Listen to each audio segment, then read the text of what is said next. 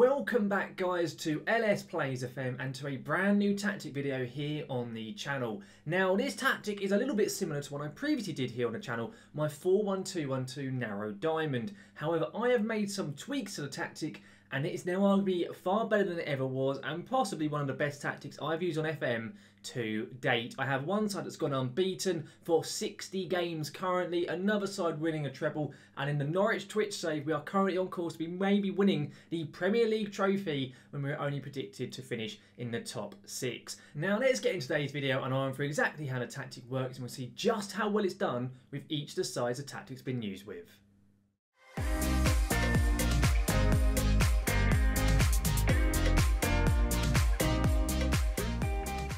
Here we are then guys in FM21 and this here is the narrow diamond, the unbreakable diamond as I'm going to be calling it. The reason why is I am finding whichever team it ends up being used with is very, very hard to defeat and to break down. So it's going to be called the unbreakable diamond. Now before we do get going properly with this tactics video guys, if you do enjoy the video here today, please do go and chuck a like down onto it. As I always say, any like on any of the videos always massively does help the channel out. And of course, if you're looking forward to seeing any more of my content, such as any FM21 Tactics videos, maybe my Red Devil Revival series, the Road to Glory series of Kaiserslautern, or any more FM21 content, then do make sure to hit that subscribe button and ring that notification bell to be notified when any of my content here on YouTube goes live. Now, this is with Atalanta. This is in my personal Glory Hunter save that I have on the go, which I'm doing in my own free time. And using this, I have firstly won Serie A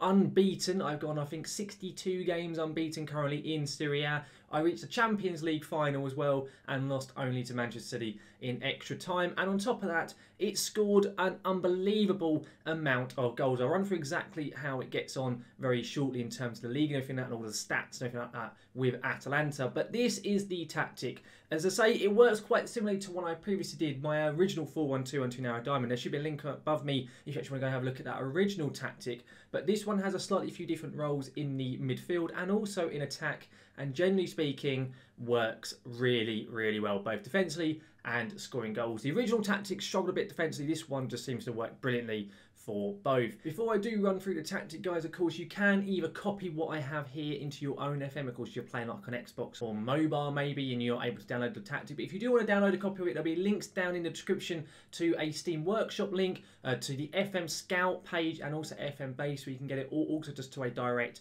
Dropbox download. If you do decide to go and use any of the links such as with the Steam Workshop one, please do feel free to drop any positive feedback onto tactic if you find it does work for you. Now on a note, if I start running through the roles and then we'll get into exactly how this tactic works. It first of all has a sweeper keeper on support and 2 wing backs both on support. It then has a ball playing defender on the left hand side, or it can be on the right hand side, and an central defender on cover. That can also be a ball playing defender on cover. Either way works, and these 2 roles can swap around, but I like to have one on cover just because it then helps to look out and not get too many balls over the top. We then have the 3 central midfielders out of our 4. We have a DLP on defend, and this I feel was originally, I believe, a half back in the original tactic. The DLP on defend just works brilliantly. They get really well involved in attacks and they defend really well too. It's really, really useful. There's then a ball midfielder on support and Mazzala on attack. So the ball midfielder of course helps cover in the midfield but also pushes on a little bit, and the Mazzala attack obviously is a big outlay going forward.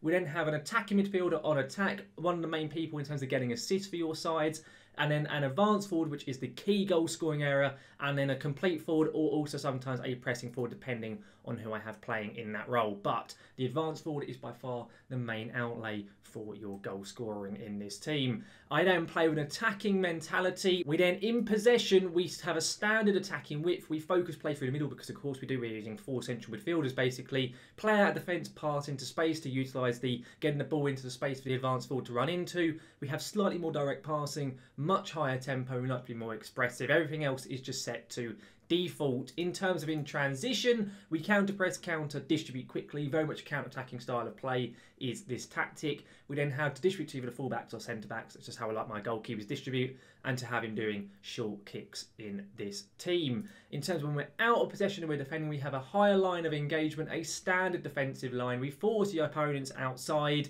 we have a more urgent pressing intensity, and we prevent the short goalkeeper distribution. Occasionally I do have the get stuck in turn on as well. At the moment I do not, but it can be helpful occasionally to have that switched on. That is how the tactic works. We have one set piece set up. We have just the standard defensive ones, but when we go and attack, we have one which goes to the far post like so, which focuses on one of the defenders attacking it, and we have a near post variant where again focus on the defender attacking the near post. But that is all we have for set pieces. In terms of player instructions, they are all just set to the default player instructions that each role has. I have not added anything on myself to the roles, and in terms of the opposition instructions, I leave them either blank or I just tweak them here and there for the odd opponent. I don't have anything specific set up for this tactic. You can always let your assistant do it, but I generally tend not to do that. But that is how the tactic itself works and how it's all set up. In terms of how it's performed with Atalanta, they've done quite well. This season, you can see here, we played 38 games, we won 31, and we drew 7 and had 0 losses. A goal difference of 90 and 100 points on the board. We were absolutely phenomenal. We really, really were. And in terms of the overall stats and everything like that, we scored 111 goals over the course of 38 games. We conceded only 21. We have now got the record in terms of the most games unbeaten. You can see here, most matches without losing is 62 for Atalanta. That is our current run at the moment. Sadly, we just missed out on the most points ever in a season. But we've gone undefeated using this tactic. It works so well. And also on top of that, Musa Barrow, who was the advanced forward in this tactic, scored 41 goals in, I believe, 36 appearances. Oh, 35, you can see there. 41 goals in 35 with 9 assists. He also got an average rating of 7.69. In all competitions, he's played 49 games, scored 48 and got 11 assists. He did very well in this tactic. Kurt Zuma got a great rating. Gosens, the left-back, got a great rating as well. It works phenomenally. We had the second highest amounts of clean sheets in the league as well. And as I said as well, we also reached the Champions League final and lost sadly in that. But we also won the Super Cup. We didn't manage to win the Coppa Italia. But it was a really, really good tactic and absolutely worked phenomenally well with Atalanta here. I'm also using it currently in my Twitch stream, which we'll get to very shortly, so I can show you how it's getting on with Norwich. And I've also done a simulation save with Liverpool, where it's gone very, very well for them. I'll come to them last of all. In terms of the team report, though, and any analysis and everything like that, it worked very, very well. If we look at the analysis report here, you can see just how good the team was in comparison to the rest of the league. By far more goals per game than any other side. Same with XG, same with conceded per game was really good. XG against per game was really good. Shots per game was fantastic as well. When it comes to scoring, if we look on here, you can see how far and above Atalanta were compared to the rest of the teams in Serie A. It's worth noting, well, Atalanta side I think were predicted to come third or second. They were not expected to win it, but you can just see how far and above everyone in the division they are in terms of scoring. The most aggressive and clinical side of all, almost 16 or about 16% conversion rate, having an average 19 shots per game. Then defensively, oh, it's even better. The defensive side of this tactic, I think, is actually even better than the offensive side. They only have an 8.5% conversion rate to the opponents up against us, and they only on average have roughly 6 to 7 shots per game against us, which is phenomenally good.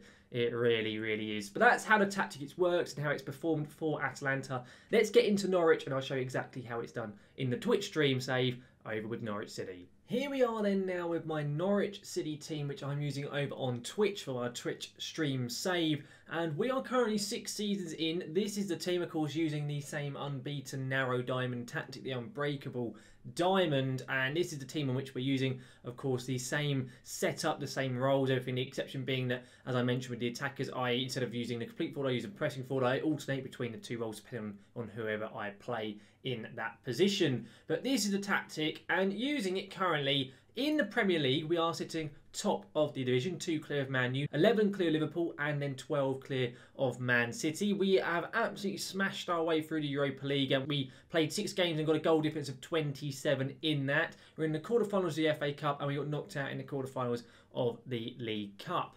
Everything is going phenomenally well. It really, really is. In the Prem, we've only lost 1 all season. I think we're on an unbeaten streak of 24 games in the Premier League. And in terms of the goal scores, we are the 2nd highest in the league. And in defensively, we are by far and away the best defensive side in the entire division. Only 12 goals conceded in 25 games as of yet. It is a phenomenal season with the side. In terms of the prediction, we were predicted to come 5th. We were joint 5th or 6th, basically, when you look at the odds and so on, compared to Arsenal, who are currently predicted to come 6th in this league. So the fact we're up there in the top spot after 25 are played and looking like it could well go down to the wire between ourselves and Manchester United, you can see just how well this tactic has done for the Norwich City team. If you are interested in coming on and having a look actually at the Norwich City team over on Twitch, there'll be a link down to my Twitch channel in the pinned comment and in the description. Of course, come over, drop a follow on the channel, and then come along whenever we do go live. Normally we stream on Tuesdays, Thursdays, and on Saturdays. But that's how well it's done with Norwich currently. It's looking like we're going to be winning our first major silverware with us now using this new tactic the first year in which we've been properly using the Unbreakable Diamond. But that's how Norwich got on. Of course, we've already seen how well Atalanta have done. Let's now get into our final save with Liverpool. We'll see just how well Liverpool does once we simulate through that save as well. Here we are then now for the final of the 3 teams we're going to look at with this tactic. Here now with Liverpool. And this is the Unbreakable Diamond being used with the Liverpool squad. And this is how the game reckons they will be lining up. It'll be Alisson in there, Alexander-Arnold and Robertson, of course, at wing-back. Van Dijk and Gomez as the back 2. Fabinho, Henderson and Wijnaldum in the central 3 midfielder roles there. Bobby Firmino is the attacking midfielder, and then Salah and Mane starting up front. So what we'll do is we'll simulate it through, we'll get to the end of the season and see quite how this Liverpool side gets on using this tactic. Here we are then at the end of the simulation. It is the 1st of June 2021, and straight away I can already see that the tactic has done very, very well for Liverpool as they have come away as Premier League champions. Really good stuff from there. 93 points from 38 played. A goal difference of 73 in the Premier League, and I can already see just how well Mohamed Salah has done, being Liverpool's top scorer, average rating player, and most assists, as well as the most player of the match awards. That is some crazy statistics there from him. 63 goals in all competitions, as well as 23 assists and 23 man of the match awards. That is absolutely nuts. Let's get into the competition to see what else they won. So, of course, won the Premier League. Really well done to them. Apparently, they won a friendly cup. Fantastic stuff. They actually won the Champions League. They beat Real Madrid in the final. 3-2 in that game. Very well done to them. They then knocked out in the semi-final of the FA Cup to Wolves, but they then won the Carabao Cup and the Community Shield. So I guess you could maybe say they won 4 competitions. Realistically, they won 3 because everyone knows the Community Shield is a glorified friendly, but very, very good stuff from them. In terms of the Prem, how many goals did Salah get? He got 34 goals with Mo Salah, average rating of 7.59, and Bobby Firmino with the most assists of 11, and Alisson with the most clean sheets in the league of 18 clean sheets. Salah, what a crazy set of stats that he had overall. So his history, 35 played, 34 goals, 10 assists in the Prem, 63 in all competitions, and he played 58 games.